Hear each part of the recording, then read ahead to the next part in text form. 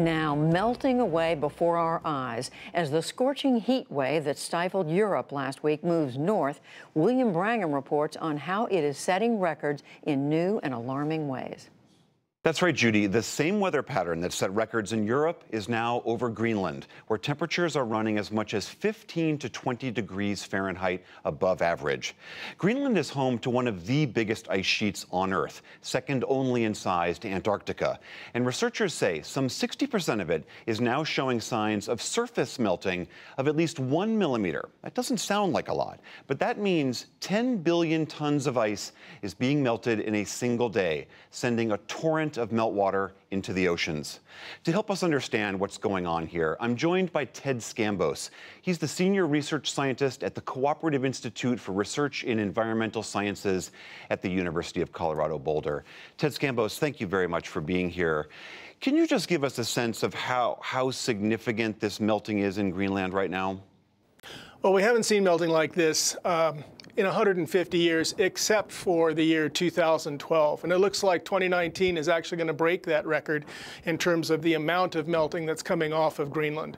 We're seeing a lot of runoff from the sides of the ice sheet, and that, of course, adds to this river flow that goes into the ocean eventually. It's really quite dramatic, and the biggest that we've seen, as I said, in about 7 years. But prior to that, it's been over 150 years since the very top of Greenland has melted. This is really sea level rise happening right before our eyes. I mean, we know that there are two ways that the ocean warms up. With a warmer climate, warms ocean water, that expands and it rises. But the other is what we're seeing here in Greenland, right? Absolutely. And this is going to add several billion tons to the ocean. Meltwater from Greenland is going to contribute probably close to 1 millimeter of sea level rise in just this summer alone. 20 years ago, I would have said it's probably not contributing anything to the ocean. So you can see that we've really changed things up there. And of course, what happens 20 years from now, 50 years from now, is a big question mark.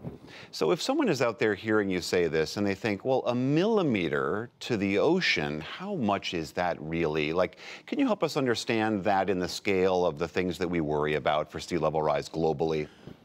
So 1 millimeter per year just from Greenland. And then you mentioned that the oceans are getting warmer, so they're expanding. Antarctica is also in the mix of this, contributing another fraction of 1 millimeter.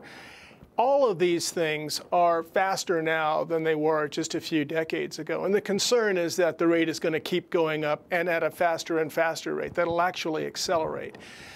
1 millimeter may not sound like much. Small amounts of sea level rise have a big impact on very low-lying areas, very flat areas. If you talk to Miami, New Orleans, Houston, they're concerned about 1 inch or 2 over the coming decades of sea level rise because it means higher storm surges and it means flooding and changes in groundwater right now.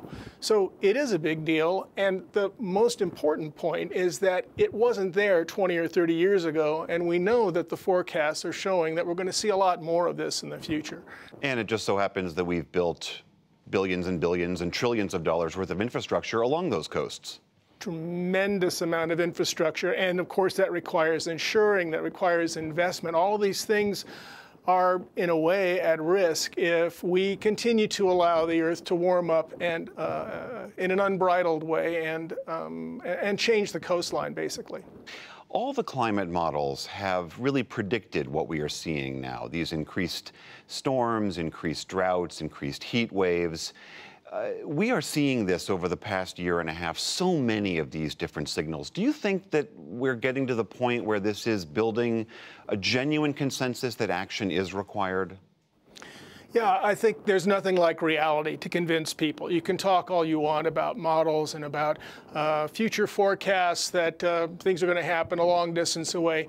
Having things happen vividly on TV shows, the news, in the newspapers, all of that helps bring people to the point that things are really changing, and although we thought we might be able to wait a while, in fact, we're probably on the cusp of seeing real changes that would bring these things home to roost, basically, in terms of weather changes. As I've said, coastline changes, changes in the amount of drought or heavy rains, all of those things have a a major and costly impact. And so people, I think, will begin to decide that long-term commitment to action is what's needed.